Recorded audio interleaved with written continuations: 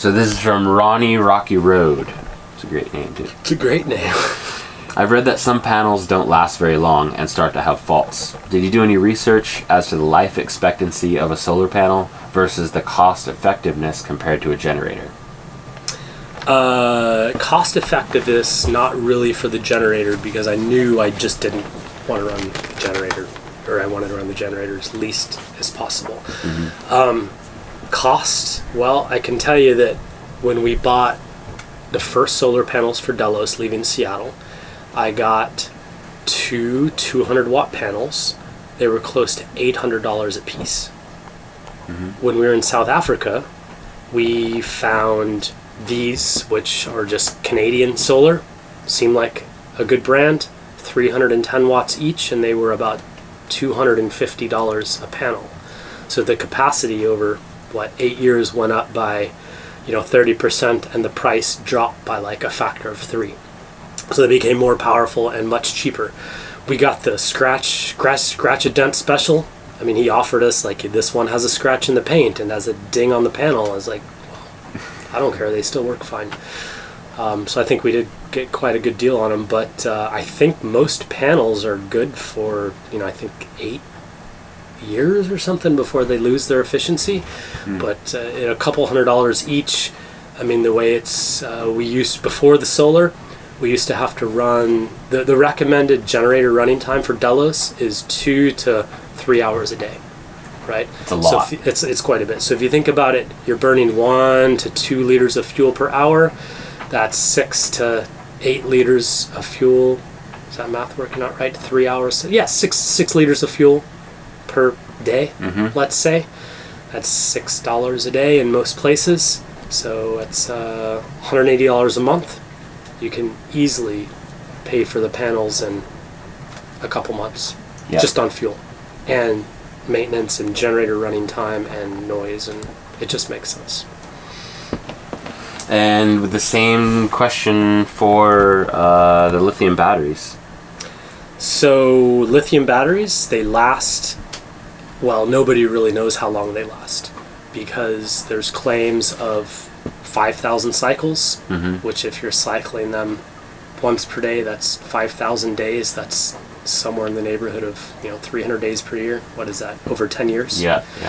But nobody's had them on a boat that long, at least that I'm aware of, to know if they'll last that long. But they say they should. The cost is 3 to 4 times more than a conventional battery. So these particular batteries retail are like $900 to $1,000 a piece, whereas a standard battery cheap end might be $200, more expensive end might be $350 per battery. We have replaced the batteries on Delos 3 times along the trip. So if these would have been available in the beginning, they would have already paid for themselves. And we'd be just over halfway through the life of the battery. So I think if you're going to have your boat for a few years and you want to make an investment, I think it really makes sense. If you're going to sell your boat next year, I don't know, maybe it's a selling point, or you get a slightly higher price, or I don't know. That's up to you, but it's long-term investment. I think it's totally worth it. And they're super new. Yep. But Daniel Parker asks, wire gauge from panels to MPPT charger, 2 batteries. Thanks. Ooh, put me on the spot here.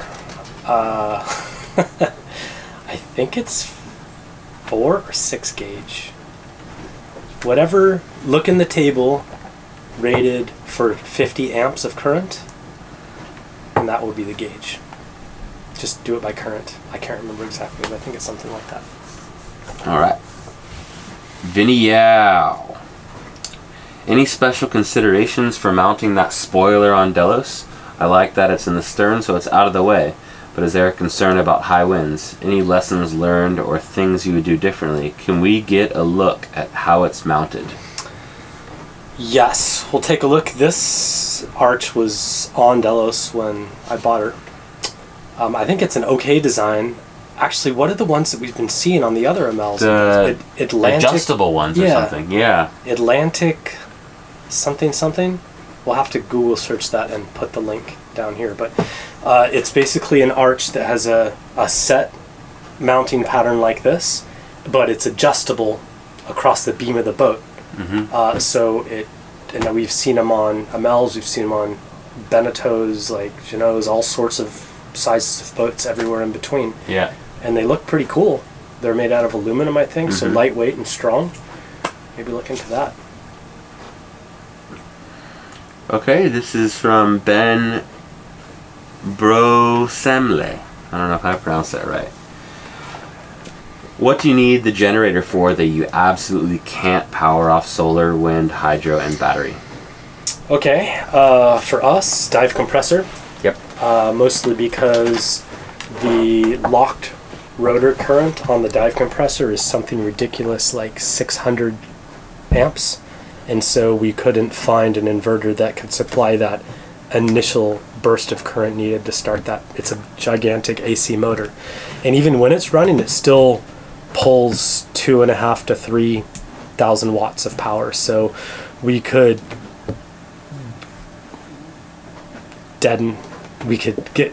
decrease the capacity of our bank quite quickly running the dive compressor. So we run the generator for that, and also the water maker. Yeah. So the water maker is also a big unit. It takes 2.5 kilowatts also, but it also produces 160 to 180 liters per hour of water. So it's a big unit. So big, basically an AC. So big, high draw AC items we run off the generator. Yeah. Washing machine? I think we could run the washing machine off the inverter. I think we could Really? too. Yeah. I think we just don't have it wired up that way. Yep. Yep. Okay.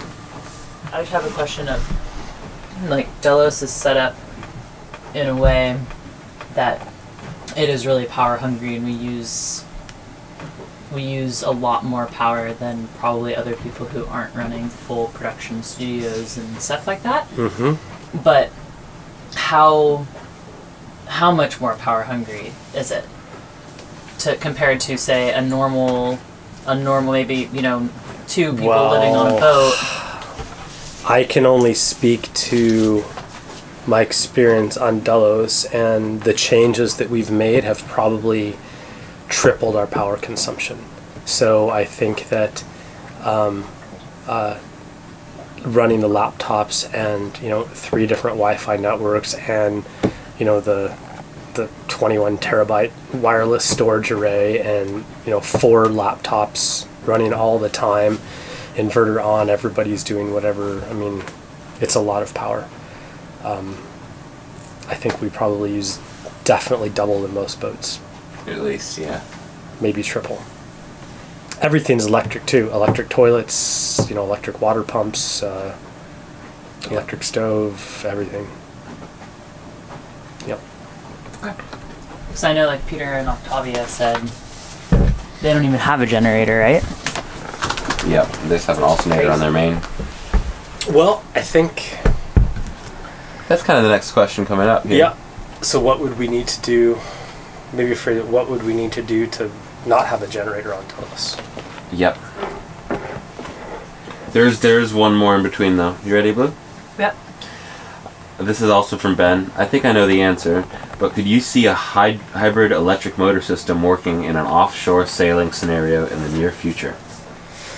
I think that the energy density of even lithium batteries is such a fraction of what fossil fuels are, even discounting like waste and heat and everything. For the type of sailing we do right now, I don't think it's a reality. And the major reason behind that is range. So we sort of have this minimum range that we need to be able to motor. And sometimes that's 150 miles, 300 miles. There's been times in Southeast Asia where there was either no wind or contrary winds for like 2 months or 3 months. And you're looking at trying to make passages between islands that are 200 or 300 miles. You're either forced with the option of not moving the boat, which is not ideal because then you really are stuck, Yeah. or motoring and burning fuel. And I think for a boat like Delos, we would have to go with a hybrid option. So I do think that hybrid options are realistic, because then you can supplement the range with power generation. Like, you can use electric motors sometimes, and then when your power capacity gets down, because we're talking about a lot of power, we're talking about like 10 kilowatts, 20 kilowatts of power going into these motors. If you have 1 or 2 kilowatts of solar, you're putting in a fraction of the power required to move the boat. So you'd literally need to sit for like 2 days, charge, and then go. So what are options? Lighter boat, smaller boat, uses less power, more solar, or hybrid. In which case you can run the electric engines when you need a longer range, and then not, you can run off electricity when you're just motoring, from off the anchor or onto the dock from sailing or something like that. This is from Bro NYC 123. He asked a lot of questions, but one of them that stands out, and we didn't cover yet. I know your boat is power hungry. Have you thought about moving to more efficient gear, hydraulic or other? Could you see a day with no genset? Yes. And I think what we're sort of thinking about when we're putting plans into the next version of Delos would include space to be able to mount, I think, a minimum of 2 kilowatts of solar panels, basically double the capacity we have right now. If we were to do that, then we would be able to increase the amount of lithium batteries, because it would make sense, because we could actually charge them. Right now it doesn't make sense because we don't have enough solar to top them off all the time. As far as gear that you could use more efficiently, I think you could go with a smaller dive compressor that would be able to run off of an inverter. It would just take longer to fill tanks, and also a DC powered water maker. So if we went with the water maker, it would be a fraction of the capacity that we now have, but we would just run it for 4 hours a day instead of 20 minutes a day, or whatever it is. You just run it off the solar. You just run it off the solar. Other than that, I think everything else, is pretty efficient, really. The electric furlers, we use a fraction of the time. It's just changing sails. The winches are the same. So this is what he's doing. He has a 50-foot sloop and have decided to go with solar and a large 200 amp backup alternator on the main, just in case. Any thoughts on the pitfalls of a system like that? He has 6 4D lithium batteries with 1,000 watts of solar, and it's split 12 volt 24 volt system. I think it's a great idea. I think it's definitely doable, as long as you watch out for all the little places that power goes, like leaving your laptop running all day, or having random Wi-Fi networks running, or ice machine, or I guess these are somewhat luxuries that you don't need to have, right? Make sure you switch all your lights to LEDs. That's a huge one. That was a huge one for us. This is from somebody named Alex. How big is your fridge freezer compared to a fridge we land-based folks have? What kind of consumption does it use comparatively? I think the freezers are actually pretty good size, right? Yeah, they are. Should we just take some shots and show? Yeah.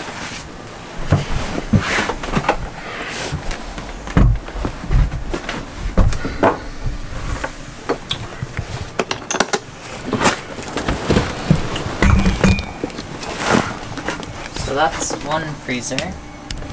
So we have. So you can pack quite a bit. It's pretty deep in there. It's pretty big. Pretty good freezer. Just for scale size, let's see, what is this? This is one pack of bacon, so you can see that it fits that way, that way. We can fit quite a bit of ice cream and ice and stuff. We've never wanted for more freezer space. No. Fridge space, maybe, Because there's the same freezer right here. Yeah, we have another one that turned on. We don't turn it on ever. And then the fridge, I think the fridge is maybe half fourth the size or a third of the size as a household I would fridge? say A fourth of the size? I would say I don't know. a third. I haven't lived in a house in a long time. a third to a fourth. Yeah. Definitely. The fridge not is pretty that. small, Yeah. but Get I mean, snack here. oh, toffee. But we still have room for coffee. And we have 4 to 6 people on the boat, and I mean, sure, we don't refrigerate everything that says it's supposed to be refrigerated, but I think, you know, whatever. We've never gotten sick. I think it makes a big difference if there's 4 of us, then that fridge is totally fine. Yeah. If there's 6 of us, the food goes very quickly out of that thing. Yeah, especially if you want to refrigerate veggies, if you're going on a long passage or something. Yeah. But we try to keep as many, we try to buy unrefrigerated eggs and almost all vegetables. And then we'll refrigerate some of them initially just for storage and then eat them. Yeah, how much does the entire solar mounting structure weigh? I know that each of the solar panels weighs 17 kilos. So that's, what is that, 17 times 3? 34, 51 kilos in solar panels. Plus the whole structure is probably another 40 or 50 kilos, I would guess, for the arch. So what are we up to? 100. It's pretty heavy. Yeah. I'm guessing 130 or 140 kilos. That's it, man. All right. Well, that was quite a bit of talking. A lot of knowledge. Yeah, I hope that you all enjoyed that, and thank you for watching. And I put some links in the description to where you could find the gear that we used on Delos. Yep. And links to prices and all that. And if you have any questions, Ask away. ask away. We'll see what we can do. Okay. All right. Thanks, guys. Bye. Lock it up. If you like the video and you like the topics, please be sure to like it on YouTube. Leave a comment. That really helps us to know whether we're on the right track with making the videos that you want to see. And most importantly, we're still releasing videos on a weekly basis. So if you haven't subscribed to the channel, please do. It makes sure that you get all the videos from us as a notification, and it really, really, really helps us in our YouTube demographics and stats and things. So thanks for watching, guys. Appreciate it. Have a good one.